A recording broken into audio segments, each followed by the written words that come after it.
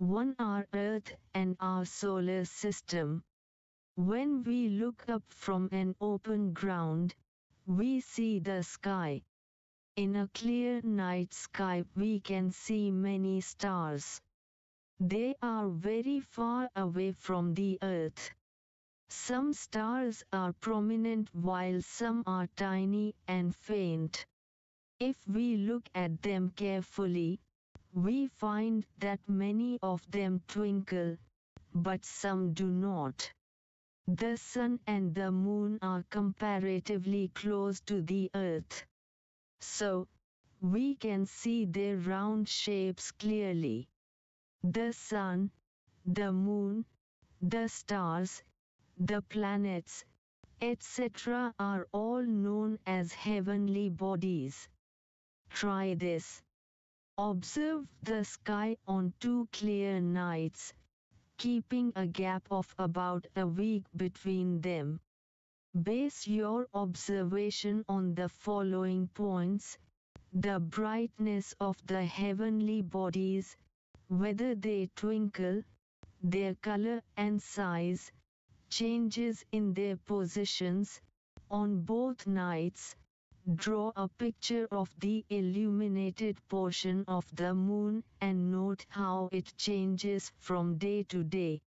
For teachers, for the sky watching activity, call the children along with their guardians to a large open area on a clear dark night. Stars, the heavenly bodies that twinkle are called stars. Stars have their own light. The sun is a star. It is closer to us than any of the other stars. Hence, it appears big and brilliant. In its bright light, during the day, we cannot see other stars. Planets, the heavenly bodies that do not twinkle are called planets. Planets do not have light of their own. They get light from the stars. Planets revolve around a star, even as they rotate around themselves. The solar system, our Earth, is a planet. It gets its light from the sun. It moves around the sun. Its movement around the sun is called the revolution of the Earth. Besides Earth, there are 7 other planets that revolve around the sun. They are Mercury, Venus, Mars, Jupiter, Saturn, Uranus and Neptune. A photograph of the Earth taken from a man-made satellite. Every planet in the solar system revolves around the sun along a specific path. This path is known as that planet's orbit. The sun, which is a star, and the planets that revolve around it are together called the solar system. Besides the planets, the solar system also includes various other heavenly bodies. Other heavenly bodies in the solar system, satellites. Some heavenly bodies revolve around planets. These are called satellites. Satellites too get their light from the sun. We see the moon at night. It revolves around the Earth. Hence, it is called a satellite of the Earth. Most of the planets in the solar system have satellites. The planets revolve around the sun along with their satellites. Dwarf planets. There are some smaller heavenly bodies that revolve around the sun. They are called dwarf planets. Of these, the most well-known is Pluto. Dwarf planets revolve independently around the sun. They have an orbit of their own. Asteroids. between the planets Mars and Jupiter, there is a band of numerous small heavenly bodies. They are called asteroids. Asteroids also revolve around the Sun. Compared to the Sun, other heavenly bodies in the solar system are much smaller. The Moon is closest to the Earth. That is why it appears to be so big, although it is actually very much smaller than the Sun. A diagram of the solar system is given below. In it, you see the Sun in the center, the heavenly bodies that revolve around it and their orbits. The planets, satellites, dwarf planets and asteroids are all part of the solar system. Saturn, Uranus, Neptune, Pluto, dwarf planet, Jupiter, Mars, Earth, Moon, Venus, Sun, Mercury, asteroids, a diagram of our solar system. Please note that only the Earth's satellite is shown in it. Can you tell? Look at the picture of the solar system and answer the following questions. 1. Which planet is nearest to the Sun? 2. At what position is the Earth from the Sun? 3. Which planet is placed between the Earth and Mercury? 4. Name the planets beyond the orbit of Mars in serial order. 5. Which planet is furthest from the Sun? Gravity. All heavenly bodies exert a force of attraction or a pull on one another. This force is called the force of gravity. The Sun exerts a gravitational pull on all planets, whereas the tendency of the planets is to move away from the Sun. As a result of these two forces, a planet keeps revolving around the Sun at a fixed distance in a fixed orbit.